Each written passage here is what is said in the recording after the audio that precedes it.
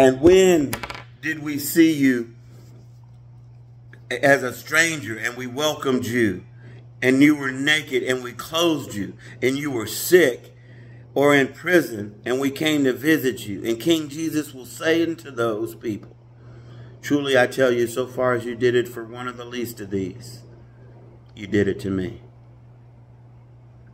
And that is the mission of God. That's our mission. That's the mission that he places in the hearts of every believer, to be there for the sick, the afflicted, for the hungry, for the naked, for the poor, for those in that's in home bed rest, that are in prison, that are shut in. Yes, and those that are thirsty, to give them drink. And he says there's a difference. There's people in the world that do it, but they don't do it for the right reasons. No, they don't. They do it for an ulterior motive. But when God's people do it, they bring Jesus with them. They say Jesus will be your cover when you're naked. Here's clothes, but there's a bigger covering, and his name is Jesus.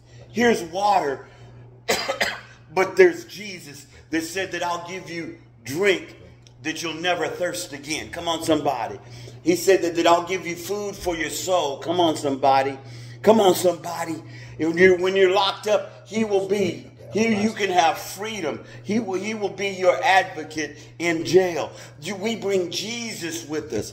That's the difference. We're passionate about what we do because we want them to come in contact with Jesus. And when Jesus gets in their life, he delivers them and he sets them apart.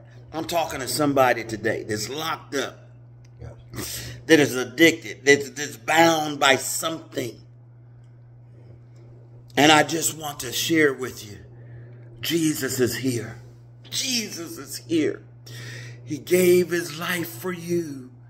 And he wants you to come out from amongst them and be ye separate.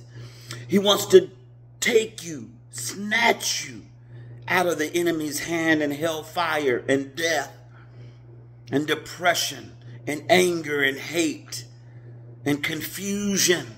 Right now, in the name of Jesus, I pray as you open up your heart, you will feel him snatching you out of darkness and bringing you into his marvelous light. He's the light of the world. We curse every devil that's trying to dog you out. We break every stronghold in the name of Jesus. And we loose the anointing of God that destroys the yoke that's got you yoked to the devil and all of the things that is bringing you down.